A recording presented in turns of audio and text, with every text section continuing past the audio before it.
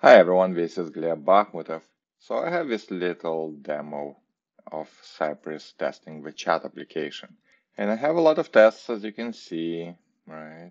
Everything from chatting to creating users to using data session to using side task and so on.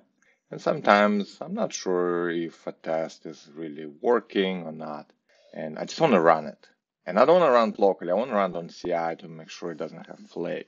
Now I did set up Cypress grep in this project. So if you look at my plugins, where is Cypress grep? In the support file, where is Cypress grep? So I can selectively run the tests locally. But how do I run the tests on CI and only run specific tests? So let's look at my config YAML. I'm running the tests on Circle. So I'm using Cypress orb. I set up parameters like grep and grep tags. So these correspond to what Cypress grep expects. In my workflows, I set up two jobs. One is the job that runs install and runs the change specs, and then if they pass, runs all the tests. So this is my default kind of full test. And notice it's not running when I have grep or grep tags because I want to run all the tests. If I have grep or grep tags, I'm running this job, which is called sum tests. It's a workflow with a single install job, and if everything is installed, then it runs filtered end-to-end test job. In this particular job, I'm using group and a tag, but the most important thing is that I'm passing the grep parameter, grep tags, and grep burn, which is Cypress grep environment variables. All right, so I can invoke this pipeline, and if I pass the grep parameter or grep tags, then only some tests will run. In this video, I'll show how to actually start the workflow easily from your local machine so that I don't have to go to CircleCI app, fiddle with parameters and make sure it just runs. To do this, I'm gonna use another utility that I've written called run sci on CI.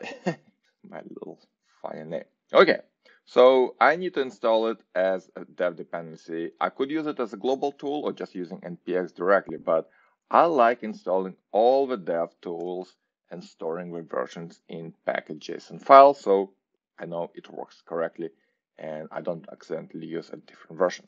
Okay, the next thing I have to do, I have to create a local .sa.ini file. I already have it.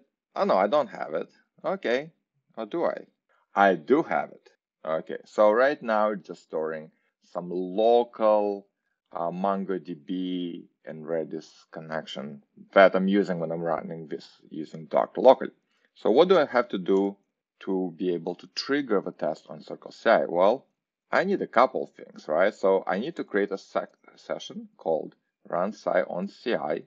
And I'm not gonna store the token. I could put my CircleCI token here, but I'm not going to do that. Instead, I'm gonna use as a global utility, and I already have it installed. And somewhere in my user profile folder, I have as a ni file that has a section called CircleCI user.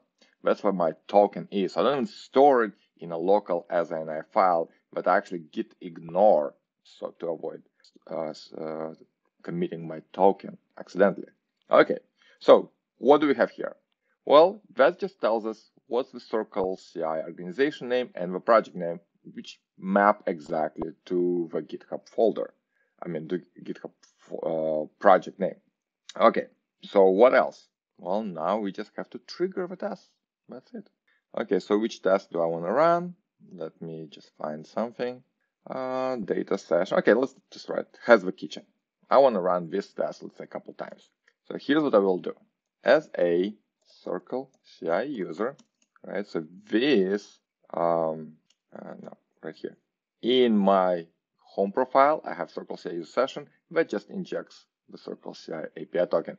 I could just do this, right? And my token right here, and then I could do npx run sci on CI, right? But I'm not gonna do that because I don't wanna remember the token. I'll just say, just read it from that file and apply it globally.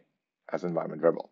And now I'll say grep, and what's my grep has kitchen, and let's burn it, let's say 5 times. Okay, let's see if this works. I have to install it, I guess, this version of Node, because I'm using NVM, doesn't have it. Okay, let's try it again. Perfect. Notice it triggered new pipeline, right? And it even displayed the workflow that was triggered.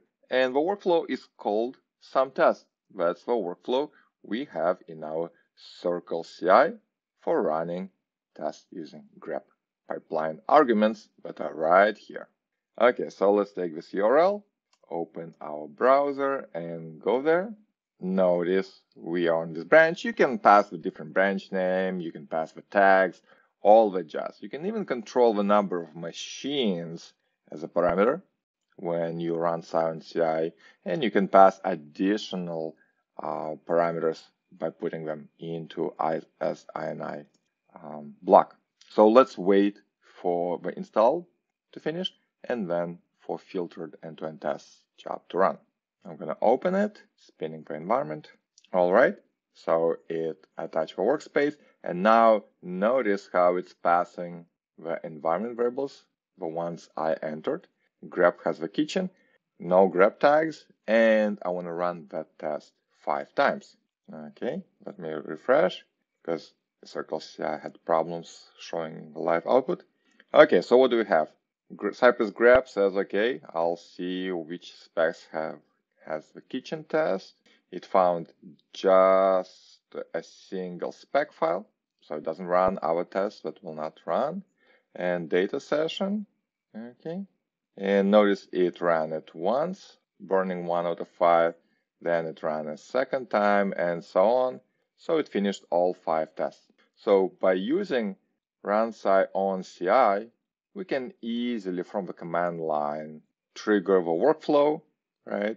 And run specific tests, a group of tests using tags. We can run them multiple times. We can pass additional parameters and so on. So check out run on CI.